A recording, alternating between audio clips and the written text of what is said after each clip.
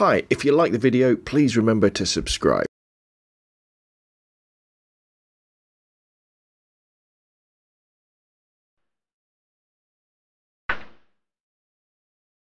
Hi and welcome to SCL, the Subject, Composition and Light Photography Podcast. My name is Rob from roblandphoto.com, and this is my little audio diary about my journey through the wonderful world of photography. Unfortunately, I haven't got any news from the car boot this morning. There wasn't really anything there worth buying. There was the odd little camera and stuff, but nothing I hadn't seen before, so I kind of made a pass on that. It's also the end of the month, so it's kind of skin time. However, I have had a great 2 weeks off with Suzanne and Oliver, and I've been really lucky to go out and go on some fantastic photo walks over the last few days. But they kind of, not every day, Suzanne. 3 days. I went out for like 10 days. Every day. Anyway, but I've been really lucky. I've gone out and I've had fairly good light. Very lucky. But these are photo walks, a bit of a difference. Because one of the difficult things you come across, obviously, is you get to a point where you end up getting pretty bored because you're visiting the same locations because they're near to you. So you need different ideas in terms of what you're going to shoot. And that's why things like our photo assignment on the Recession has been really good. Because it kind of gets you thinking about different areas of town maybe that you haven't been before, or different subjects you haven't looked at before. But also, you've probably got yourself several photos in your head that you know that you want to take. Maybe they're images of scenes that you've seen on the way to work or the way to college or school, and you've driven past them or walked past them and you thought, yeah, God, I wouldn't mind taking a photograph of that. Or maybe it's a particular type of photograph that you want. You have to excuse me, Suzanne's sitting on her computer about 5 feet away from me, and she's just laughing and giggling. So she'll probably come over, you'll probably hear her. So there we go, I'm just going to take a quick drink of coffee.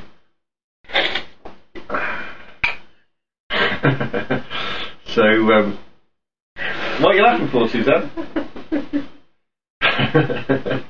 She won't say. So, as I was saying, you've probably got these photographs in the back of your mind, and because there's scenes and places you've seen, so I've got to go back and take those pictures, maybe because at the time you've been in the car and you've been able to stop and stuff like that. And that was what was different about these photo walks. I was going to a specific location where I was going to wander around and take photographs of anything that kind of caught my eye. But what I was also going to do was hunt out those places that I knew that I wanted to take a picture of. And so what I'd like to do today is go through some of those photos, just talk about them, where the ideas kind of came from, and discuss sort of the things that fired me up to take these pictures, and maybe encourage you to kind of scratch that itch when you get that impulse to go and take a photograph. Don't put it to the back of your mind and ignore it. Make sure you go out and take that photograph because you feel a lot better for it. And some of these shots, I think, are often the most interesting ones. And once you've done them as well, you can move on and take photographs of different things.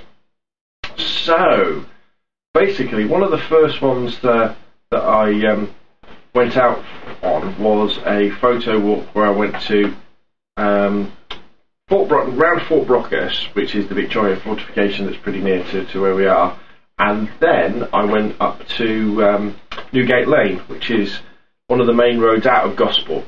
Now the Fort Brockhurst sort of shots were kind of really just to get out shooting. I also had my new phone with me, and I wanted to take some photographs of that just to kind of start testing it out, but it was also kind of get me back in the routine of shooting, because when you haven't been out for a few days with your camera, you kind of get a little bit rusty, and it helps just to go out and take a few shots, maybe of pretty common things. The other thing I knew I wanted to do as well is we're doing the theme of Recession over on the Flickr photo group, and there's a little industrial estate by Fort Brockhurst, and I thought that would be quite good, so I took a few shots around there which were okay.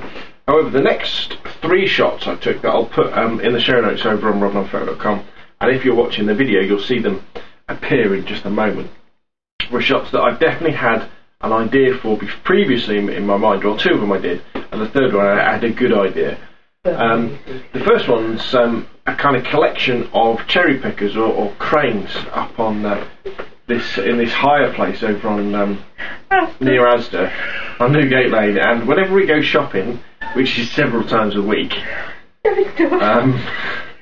you kind of park up and you look across it, and it's a builder's yard type thing where they've got all these machines they hire out. But what they do is all the cherry pickers, they have them all up and pointing in different directions, and it's always quite an interesting thing to see. And I thought, I wouldn't mind taking a decent picture of that.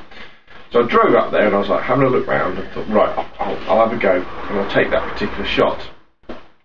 Oliver's just come through the door now, so he's... Hello Oliver, how you doing? Oh, okay, I'm going to get my BMX. Okay, make sure you look out the other bikes in. Okay, dude. Okay, thanks Oliver. Love you. You too. Love you, Mum. Love you, Suzanne. Cartoon.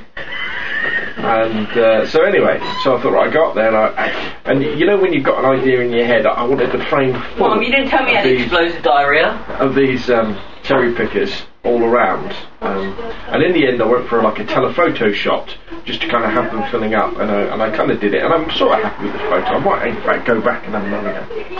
The second photo was one of the DIY Superstore Focus that was shut down last year, and this kind of ties in with the recession theme on the Flickr photo group. And I knew that this Focus has got a big car park in front of it, and I wanted to use a wide angle lens to give an impression of the fact that you had this big superstore with this massive car park that was completely empty. And that was another thing where basically when I got there was this, you kind of go in from the side, and I took a few shots sort of close up of the building and then kind of worked my way around. I kind of worked the whole of the car park, taking photos from different angles and different focal lengths as well. And I tried to use the lines of the car park, the lines of the markings to kind of lead your eye into the shop. I'm pretty happy with the photograph. It kind of says, emptiness. The only problem with it is it's not really clear that the superstore is shut down because it's so small in the image, but it's obviously the car park is empty, so that's kind of related. Now the next one was a tree on Newgate Lane, and I passed this tree driving to and from work loads of times. And normally in the morning I think, when there's a sunrise kind of behind it, I think, what a great silhouette this tree has. So I parked up fairly close to the tree, and then I had to make my way there. And then it was a case of, I could see the picture in my mind of the silhouette of the tree against a bright sky. And this was in the afternoon, not in the morning though, so I knew it was going to be black and white rather than colour. And then it was just a case of hopping over a fence and just working the subject, getting to a focal length and a position where I could kind of get the whole of the tree in the photograph, but not have the lower branches kind of disappear into the bushes that are underneath. So you can imagine I had to go fairly low, but I couldn't get too close because then I couldn't fit everything in with the wide angle lens. So that seemed to work okay, so that was great. So not only was it kind of a random photo walk that particular day, but the ideas of the recession photo, Simon, and these sort of pictures I've had bumbling around in my head for the last few months drove me to do that as well. Now, what I am going to talk about a lot in more detail in a future podcast is the JJC off-camera flash units that I've been playing around with. But I also got a chance to use those, and I took some photographs of myself and Suzanne and Oliver as well. Because for ages, since I've kind of got into looking at David Bailey's photographs or Avedon's photographs, one of the most striking black and white types, I think colours as well, but mostly black and white type of portraits I really like are the ones with the really white background, and then with quite a high contrast head shot normally, or head and shoulder shot in the foreground as well. I really like that, and I knew I probably needed some sort of flash system to be able to do this. One, to be able to make the background really, really white, to blow it out, and then a further light source to then light my subject, have like my key light. If you don't want you can have the background as grey if you don't light it, but if you want really, really white so it blows out, you've got to do it that way. And so in my head I've had this image of the David Bailey type shots. And again, I'll put an example. Well, I'll put examples in the show notes, and I think I managed to kind of move towards there. What you find is whenever you're doing something like this, you think, yeah, it'd be easy, wouldn't it? All I need is some off-camera flash. And then you come round to doing it, and you suddenly realise, well, actually, this is a bit more difficult than I first thought, with the angle of the flashes, the distance, the zoom you put on the flash, whether you're using a reflector or maybe a diffuser in front of the flash, focal length you use, and all this sort of stuff. It all suddenly becomes a quite complicated thing to do. But again, that vision I've had previously in my brain from looking at David Bailey and Abaddon shots drove me to do those. And the final photo walk I went on a couple of days ago was to Fareham, and I started off in Leon Solent, and a couple of things were driving my reason in going to Fareham. I wanted to take a picture of the big Tesco store that's opened up recently. Again, that's part of the recession photo assignment, because it's a balance of the fact that you've got all these little stores shutting down, but big multiples like Tesco's, which is the biggest supermarket chain in the UK, are opening up still, and obviously gobbling up these little stores. And I knew that there were some stores that were shut down, but also there's some rather interesting bridges, old railway bridges that have nice arches, and I like the angles and the shapes because I drive past them every day. And so I'll put a few photos in the show notes. But that photo walk was a particularly interesting one because it was kind of a mix of the two. That, for example, there was a nice picture of a chap waiting at a bus stop, and then obviously there was the Tesco photograph as well. Let me just go forward on Flickr a little bit so that I can get into the other ones and talk about them. Let's have a look. There's one of an outside toilet. Well, it wasn't an outside toilet. It's a toilet that's been left outside, but it kind of looks like you could use it. It's just kind of sitting there. But then I had these railway arches, and one of the things I put in mind.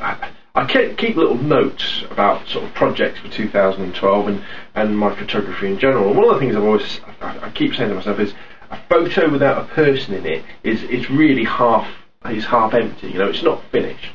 One of my heroes is Henri Cartier-Bresson, and his idea of the fact that his photography was, when he talked about it, one of the things was about having the intersection of geometry, so the scene, with the decisive moment, which normally is people in the scene, and those two things coming together.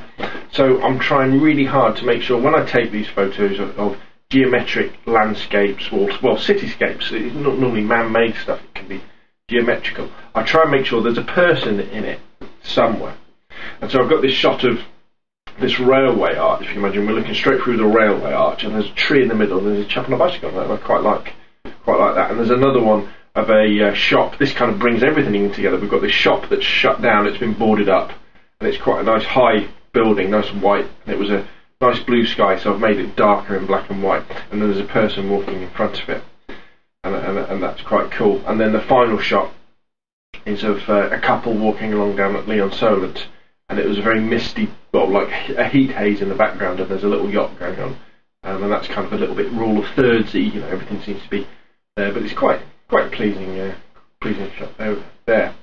So, as you can see, those photo walks were driven by kind of three things: going to a location and just taking photos of things that caught my eye, the recession idea, the project, the sort of assignment over on the Flickr photo group, and also the idea of taking pictures of things that I'd seen previously that I wanted to take photographs of. So when you're kind of getting stuck for ideas about what things you want to photo, always, keep in mind these things. Keep in mind sort of themes you can take photographs of, going to new places, but also visiting those places you've seen before that you haven't taken shots for. And one of the best pieces of advice I can give you is write those ideas down. Keep a note of them.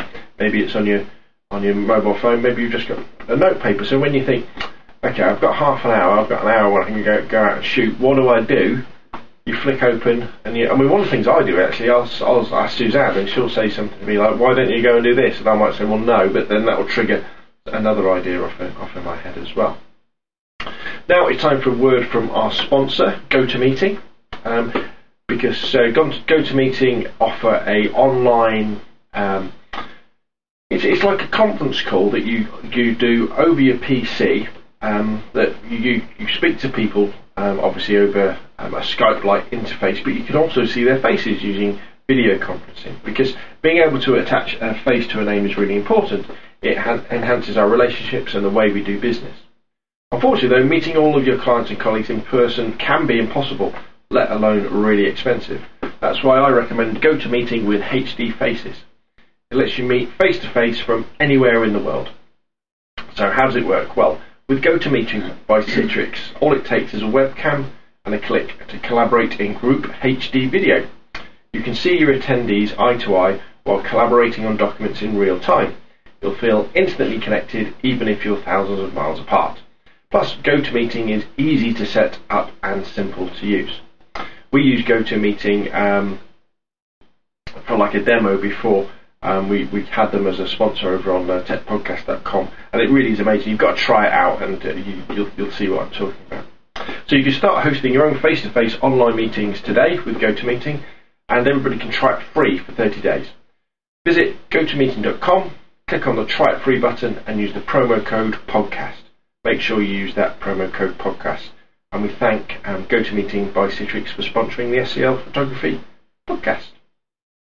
Now, I had another interesting question from Ian about camera mounts. And he said, Rob, could you tell me the difference between AF, EF, and EFS mounts? This is on Canon then. As I've seen on Amazon, there are two types of lenses, an AF and an EF mount. I would be intrigued to know. Well, throughout the development of cameras and lens systems, there's been a myriad of ways of connecting them together. So I'll cover a few today to get you kind of started off and to answer Ian's question. So we'll start off with his question, which was about Canon cameras. And again, what I'm talking about here is SLRs cameras, not like rangefinders or anything like that. So these are SLRs. So with Canon SLRs, basically you've got cameras that were made before Canon started using autofocus, and ones that were made after they started using autofocus. So all the cameras that were manual focus, we had to turn the camera to focus them, were FD mounts basically. And then Canon introduced autofocus and changed the mount. So all those lenses that used to fit, the manual ones, didn't fit anymore. Now, I have talked in a previous podcast about adapters. We won't talk about that today. So cameras like the AE1 used FD mount lenses. Then you have autofocus was introduced, and then we've got a new range of bodies and a totally new range of lenses as well. And these were called by Canon EF, electronic focus lenses. And these will fit all of the EOS models, all the film models and digital models. So if you've got a digital SLR and you're looking for Canon lenses, first off, they've got to be EF lenses. As long as they're EF lenses, you'll be okay. Canon ones will probably work unless they're faulty. However, when digital came along, because the sensor inside a digital camera is smaller than a 35mm piece of film, this gave the camera and lens manufacturers an opportunity to make a smaller lens, because it didn't have to illuminate such a bigger area. And this was called EFS. I guess you could call it electronic focus small, but I don't know what the proper name is.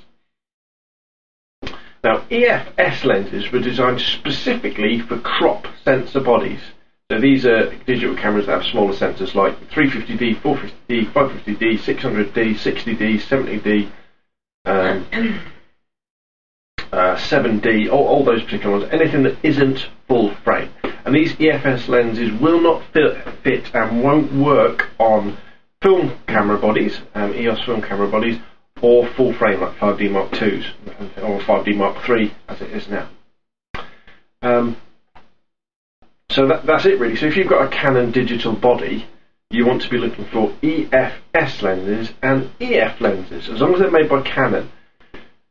Because with some of the older lenses, especially the ones made by Sigma, for the film SLR system, for the Canon EF film SLRs, they won't work on the new digital SLRs because they had to put a chip inside them, and Sigma decided not to do that, which means they won't work with newer ones. So buyer beware with things like that.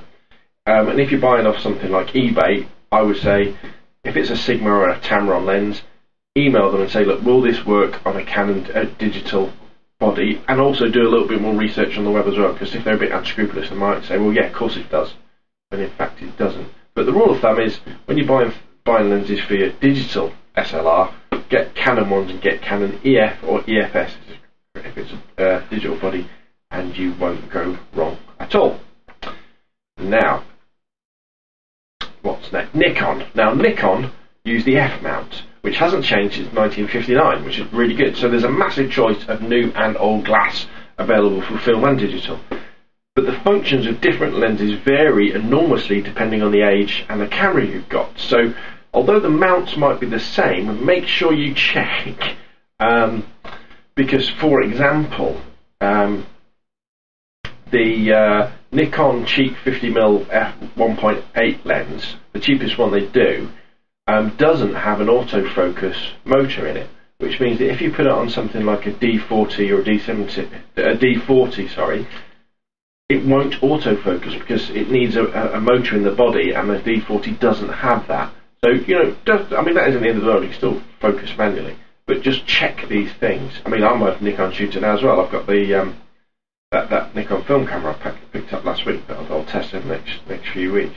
So, but double check if you're buying older lenses for a Nikon camera that it will work with your body, and specifically metering is the thing that might not work. So it might have to go to manual metering, and which again is fine, but it may be something you're not looking for in a piece of glass, especially if you're having to spend a few quid on it. Now, Nikon also make crop sensor lenses like Canon. It's still the F mount, so it's still the same size, but the frame covers a smaller area, and they call it DX, so their full frame lenses called FX lenses.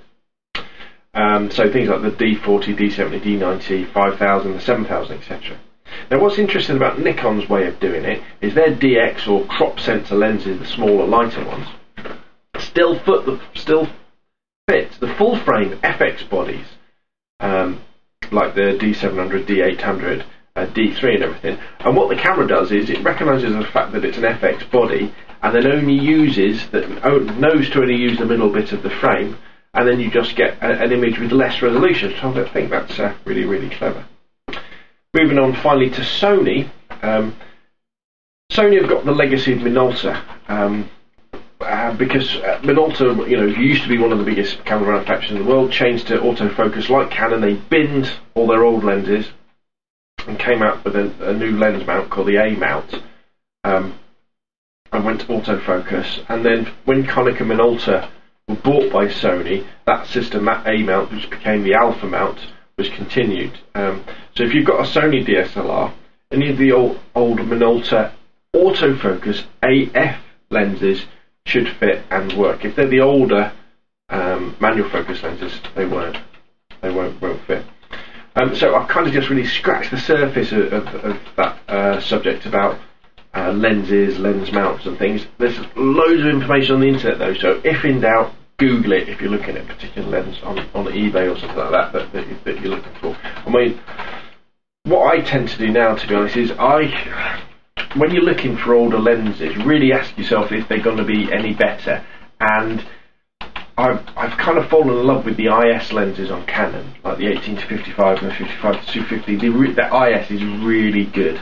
And I would definitely hesitate about spending any money on something like a 28 to 90, or even something like a 75 to 300, unless it was really cheap, because the advantage that IS gives you in being able to shoot at lower shutter speeds without getting camera blur is excellent. But horses for courses, whatever's best for you.